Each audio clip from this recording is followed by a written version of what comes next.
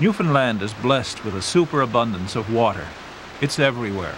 Countless lakes and ponds, thousands of brooks and rivers. Some roll gently to the sea.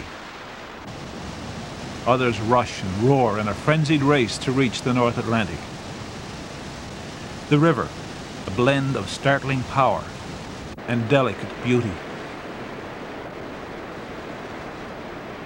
A challenge and a thrill.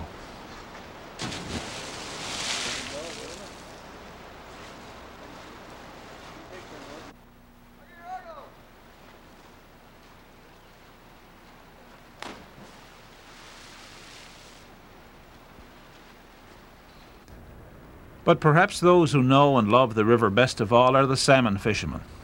Hour after hour, day after day, casting, waiting, hoping for that sudden explosion of energy, that lightning leap, when the king of the river takes your fly. Sleek, full of power and beauty, the Atlantic salmon draws anglers from all over the world. It's also the tastiest fish in the sea, and fetches commercial fishermen a tidy profit. Its life history is an incredible saga in itself, migrating from river to ocean, roaming the North Atlantic for years, spending part of its life in Greenland, then back home to our own ice-infested waters.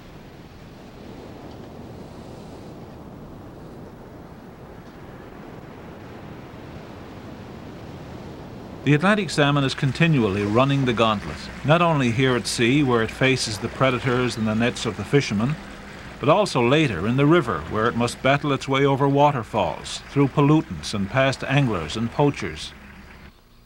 Everyone wants this magnificent fish. It's important to our commercial fishermen. It means a lot to anglers.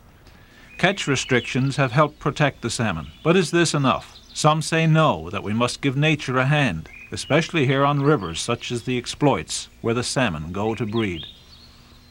Well, for 70 years, I guess, we actually didn't even see this river. It was used for the paper business, and that was it. And then not too many years ago, a few people had an idea that, look, this river has a vast potential, and I have to give credit to the Federal Department of Fisheries personnel for that. They came and showed us that there was a fantastic potential on this river for salmon. So then we got a few people interested to have a look at it, formed an organization, and we haven't looked back since.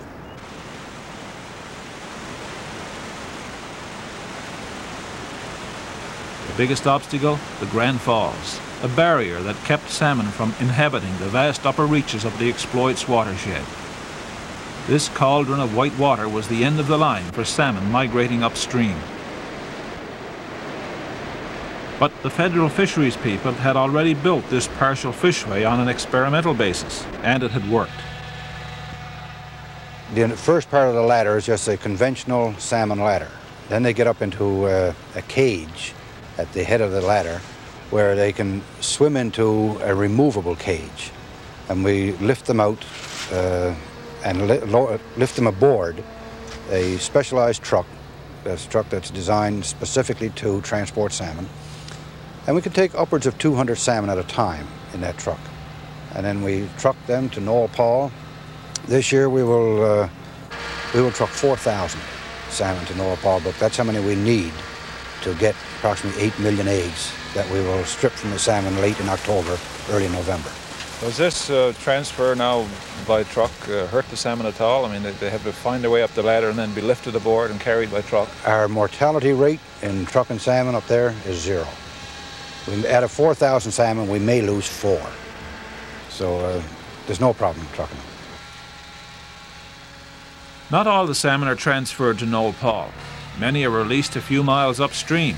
There they'll fend for themselves and hopefully populate the middle stretches of the exploits. The others are trucked from here to Noel Paul Brook, where later in the fall the eggs are taken from the females, fertilized and incubated over winter.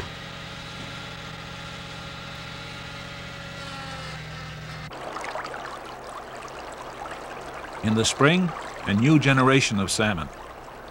It's difficult to believe that in time some of these tiny creatures could weigh 20 or 30 pounds. It's quite a nursery they have here at Noel Paul Brook.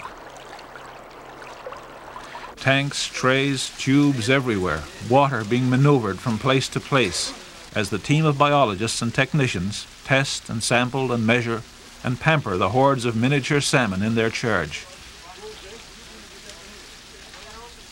Here under these controlled conditions, survival from egg to fry is quite a bit higher than in nature.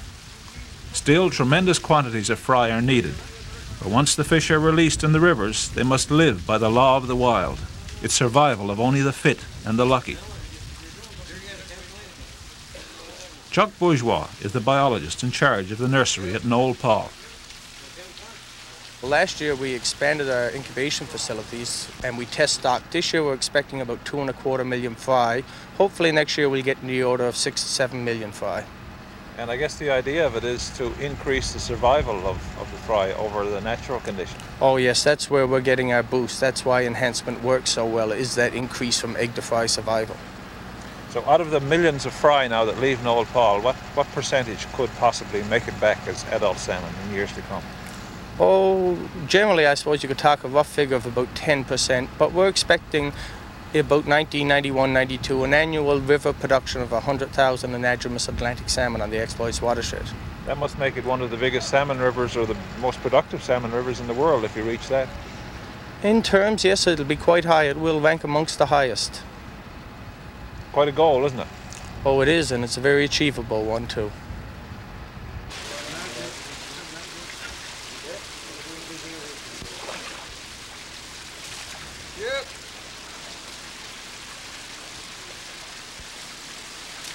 When we arrive on the scene in the morning, the fry are there in our collection facilities, and we have to have some way of estimating how many fry that are there. So what we do is a volumetric estimation. You'll notice the chaps down there with the graduated cylinders, they'll fill 1,000 milliliter cylinder up with 900 mils of water and add 100 mils of fry. We will do a certain number of counts. We try to count 1 out of 10, and we use that as an estimate for the number of fry that we collect that day. So within 2 or 3 or 5%, you know exactly how many fry you're putting in the river? Yes, we do, yes.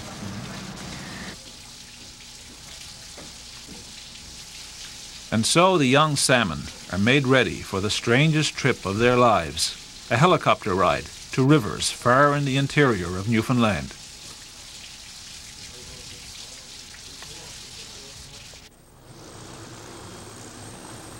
We usually head down over the hill about 6 o'clock in the morning, and we like to get our first trip in the air before 7, and our goal is to have all our fry gone by midday, lunch hour, 12 o'clock, because we find that the fry in the collection facilities are just swimming around and tiring themselves out. So we like to get them out in the river beds where they can take up their natural position, hiding under rocks and resting and feeding.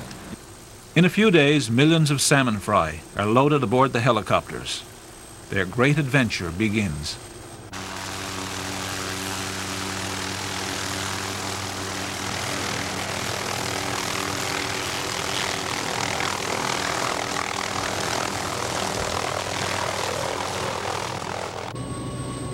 Victoria River is part of the upper watershed. It flows into Red Indian Lake. It was diverted into the Bay d'Espoir system for power production, but the river that remains is some of the best riverine habitat that exists on the exploits watershed.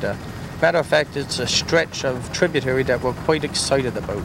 We believe we will get very high production out of it. There's tremendous potential, excellent rearing, good spawning, sort of riffle type substrate.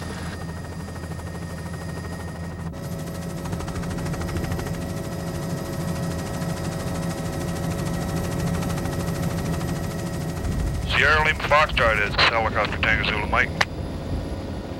Tango Zulu Mike, it's Sierra Lima Foxtrot. Roger Joe, I've got 2 more loads two more trips to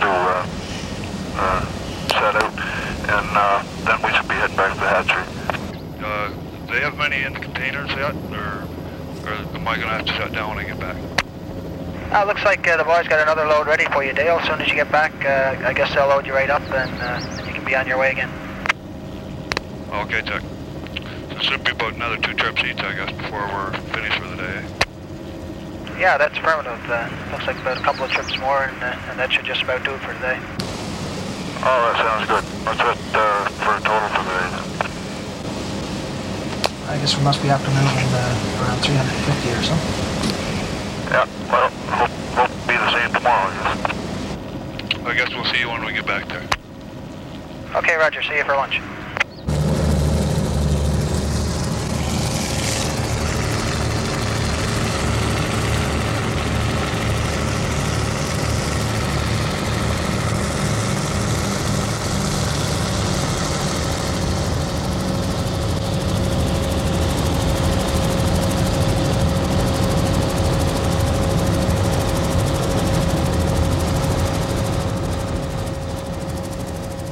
Helicopters are costly, but they're fast and efficient, and you can land and release fry in places otherwise inaccessible.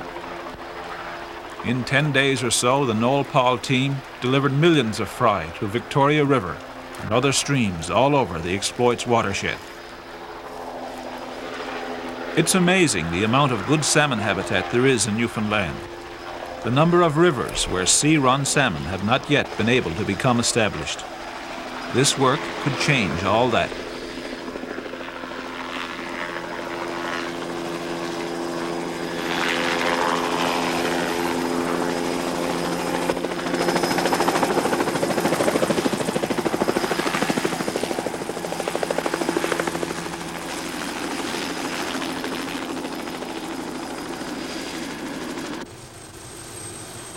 General strategy is within our sections that we have mapped out, we try to drop fry a predetermined number. In Victoria, it ranges from 10 to 20,000 per drop site, every quarter mile on opposite sides of the river.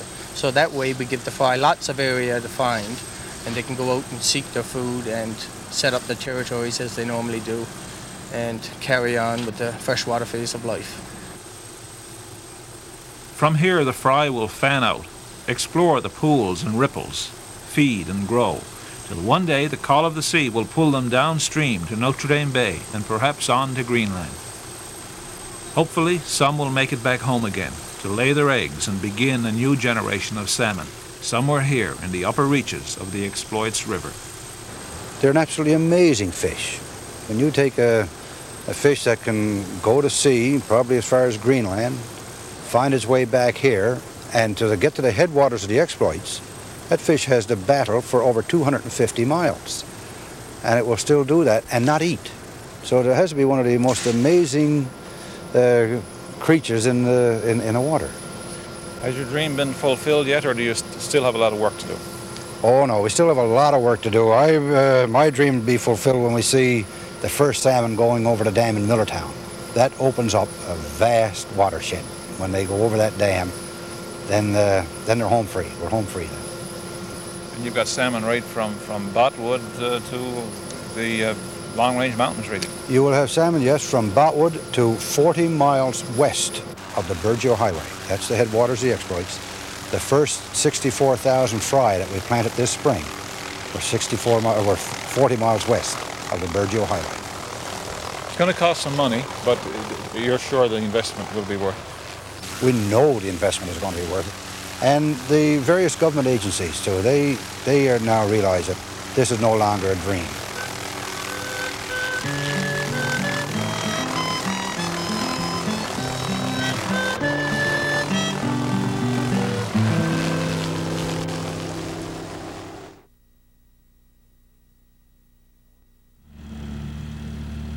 The Exploits River, near Bishop's Falls.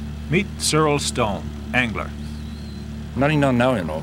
Done all the painting and that, painting the house and all that. Nothing done now until September or late in August. Everything goes slack now. One friend of mine was going to take off his storm windows one summer, and the fish came up before he got them off, and by the time the fishing was over, he said, "Why take them off now?" It's nearly winter again. It's nearly winter again. There's only another month I got to put them back on, so he left them on. So that's what's going on now. No, there's fish still in the pool. How you doing, Will? Still jumping, yeah. Dusty Miller.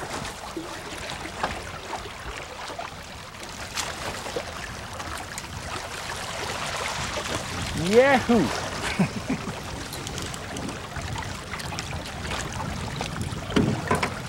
Hold them up, Bill. Boys want to see them.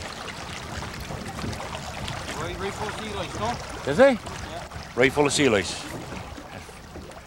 When I started out fishing, I had just ordinary old bamboo about of a good drummer store, 49 cents. I made the highs on the safety pins and taped them on with electrical tape. Had no reel. And then the warden would go down to the mill then, and my father would buy a license for me down at the mill. He'd go around down the mill and sell a license, $1 each. Or you'd be fishing over here for 2 weeks before you see the warden. And when he come over, he'd sit down on the rock there and write out the license. That's how we used to buy our license. The Exploits has never been regarded as much of a salmon stream. Certainly not in the same league as the Humber or Gander. With obstructions at Bishop's and the insurmountable Grand Falls, angling was confined to the lower stretch of the river. And even there were only a few choice places. One of them was Bucky's Rock, named after Bucky Henneford, who practically lived there when the salmon were running. That's where the Stone family is headed now. There's Cyril, Cyril's grandson Christopher, and Cyril's son Tony.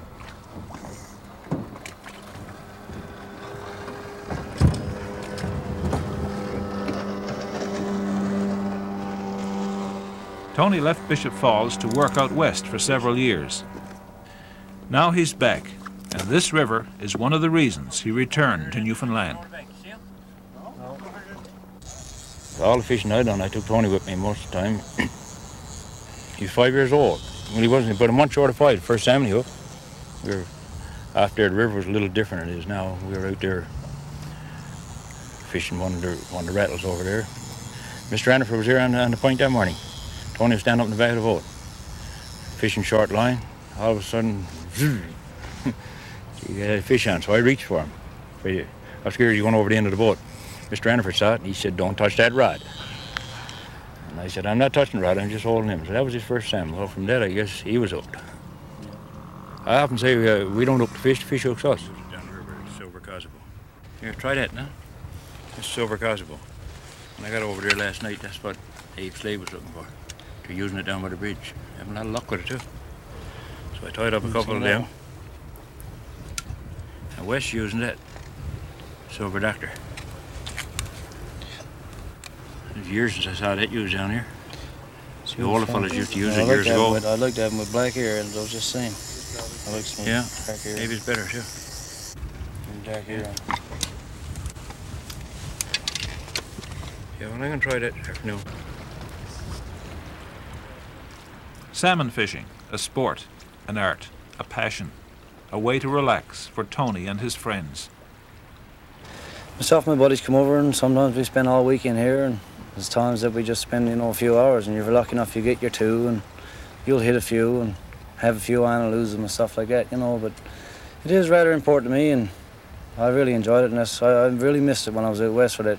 Well, I guess it was pretty close to 5 years I was out there. And I just kept thinking about getting back here, and now that I'm back around, I don't think I'll ever leave again, especially, when the salmon are running good. And the river seems to be cleaned up now a little bit after that flood we had back in '83, and the fish are healthy, and like I said, with that enhancement program on the go now, we're going to have a terrible amount of fish here in a few years, so it should be good angling for everybody,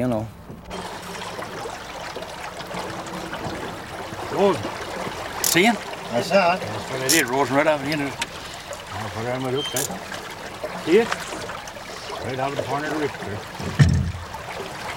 Don't take it now. Yes, sir, that's what I did, Rising. Maybe something out hooked there. Now come again, right on the table. Right on the corner of the reef. These 3 fish come to one time.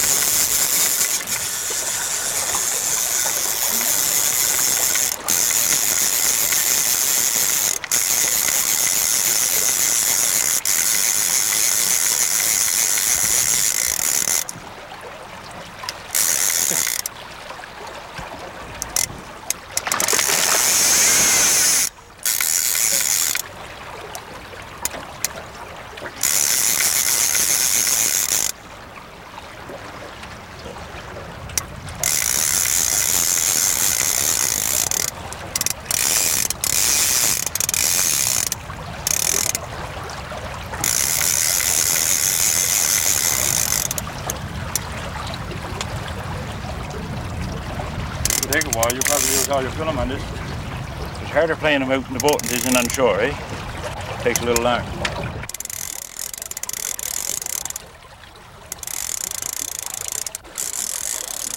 Inside the mouth.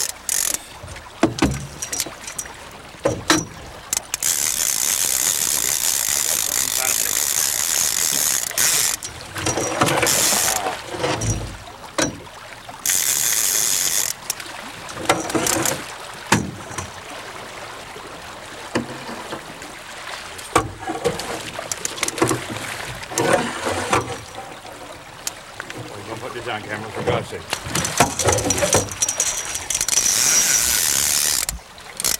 How's that?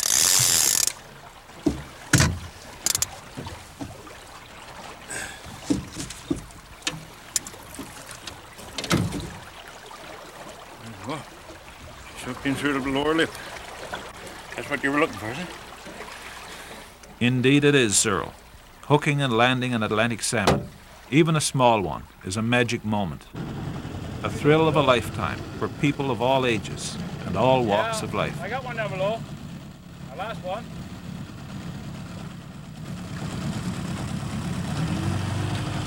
What are you tying on now? Do you know the problem about this salmon? The reason we can't hook them? I don't know. That's what I like to know.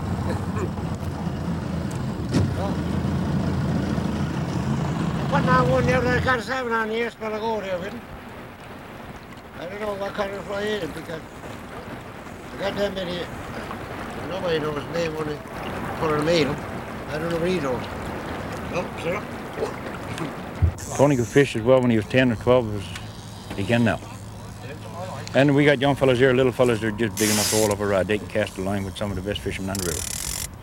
You'd be surprised. If you see some of the fellas here 10, 12 years old casting a line, you wouldn't believe it. Tell me about the little fellow out in the boat there now. Little fellow. Stephen? Oh, Stephen's just 4 years old. His father takes him down here just about every day and he comes down with him. So he's playing the salmon, or at least he's played them. Oh, he's played salmon. He's 4 years old and he's played salmon. More line. You can cast more than that.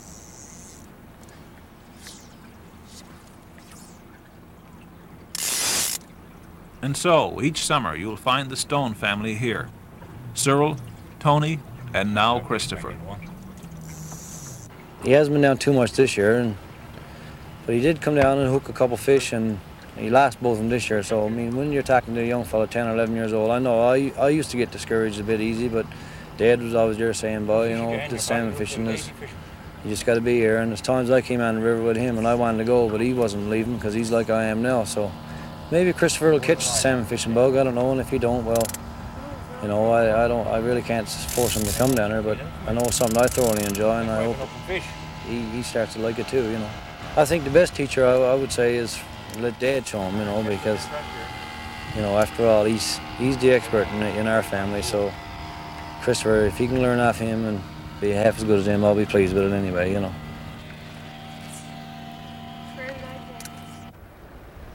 The lightning leap of a salmon. The thrill of landing one of these magnificent fish.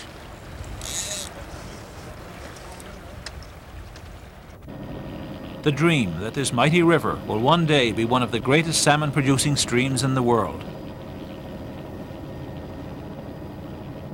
The salmon have been given a helping hand, Mother Nature a nudge.